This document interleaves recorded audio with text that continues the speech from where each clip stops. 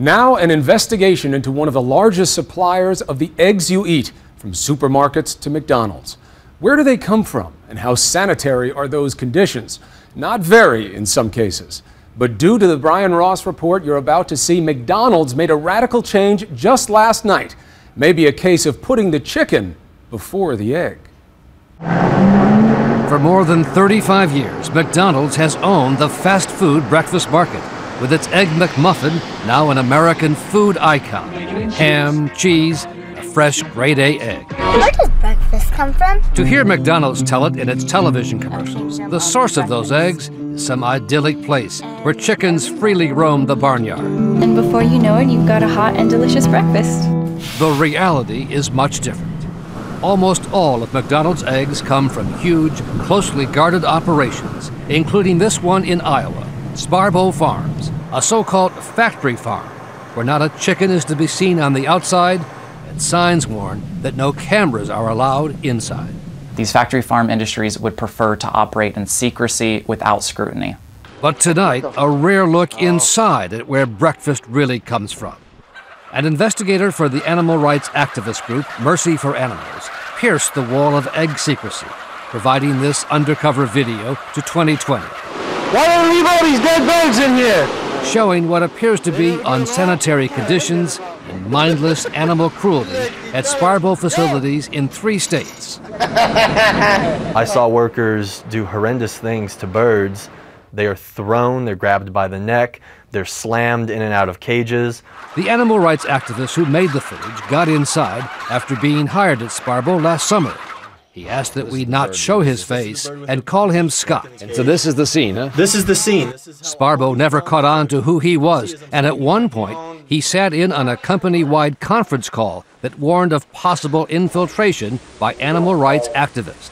There could be people out there with cameras trying to get pictures. But the fox with the undercover camera was already in the henhouse. At Sparbo, like most major egg producers, the chickens are kept in what are called battery cages, 6 to a cage, stacked high in rows twice the length of a football field.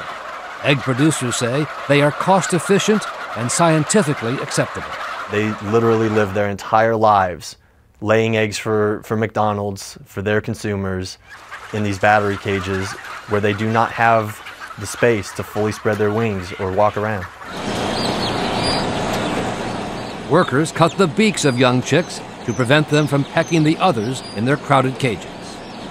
The video also shows workers cleaning out dead birds, apparently left for days or weeks to rot in the cages while other hens laid their eggs. There were flies swarming the battery cages. There were rodents running around, in and out of the walls and underneath the cages.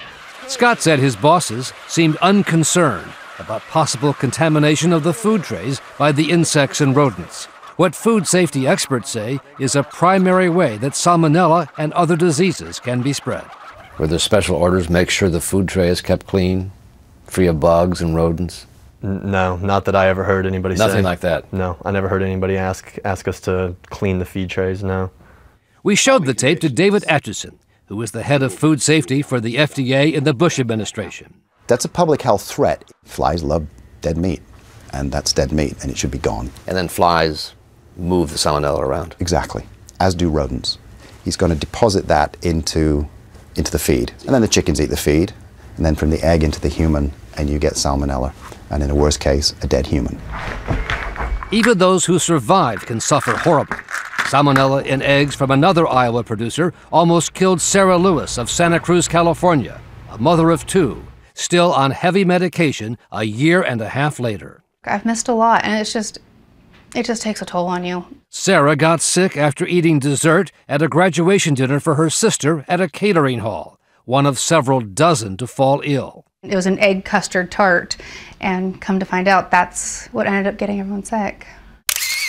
The eggs used to make the custard were contaminated with salmonella, attacking Sarah's digestive system, leading to massive infection, internal bleeding, and near cardiac arrest. I was white as a ghost, and my children didn't even really recognize me, and they were just crying, and they saw me at my worst. Federal inspectors discovered that the bad eggs used in the custard came from an Iowa company, Wright County Eggs, with a long record of health problems.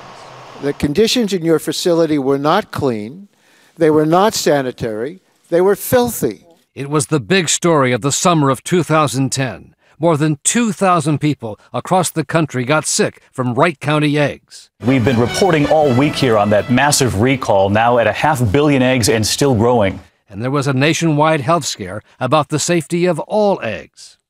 The salmonella outbreak from that company a year and a half ago led to a long overdue crackdown and promises of stepped-up federal enforcement, which is why this new undercover videotape at a second Iowa company is so important, calling into question whether enough is still being done to keep America's eggs safe. Sparbo produces hundreds of millions of eggs and claims it has never discovered salmonella in a single egg. And I've been at farms all around the world. This is state-of-the-art when it comes to egg production. The company invited 2020 for a one-hour tour of its huge facility in Vincent, Iowa, requiring all of us to wear protective gear. Sanitation's a high priority. Inside, Sparbo executive Ken Klippen showed us around, saying the filth and vermin seen on the undercover tape was an aberration. Yes, just an aberration. That the battery cages provide plenty of room for chickens, even though they are banned in 2 states. So you don't think these are cruel? Absolutely not.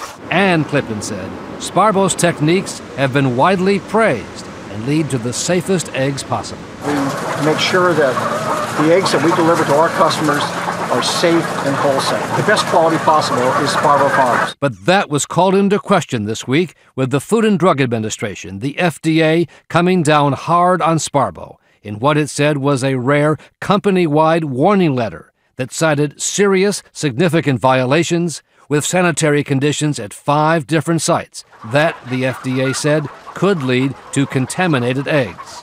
Former FDA official David Atchison was not surprised. Based on what we're seeing here, they're not in compliance with the law, so they're breaking the law. As to the ugly acts of animal cruelty, many too graphic to be broadcast, Sparbo said it too was shocked at the scenes, which it said violated its animal welfare policy. Those people are fired. That breaks this policy. Correct. We have zero tolerance for any abuse of an animal at any time. But it was all too much for McDonald's, which relies on Sparbo Farms for eggs for all of its restaurants west of the Mississippi.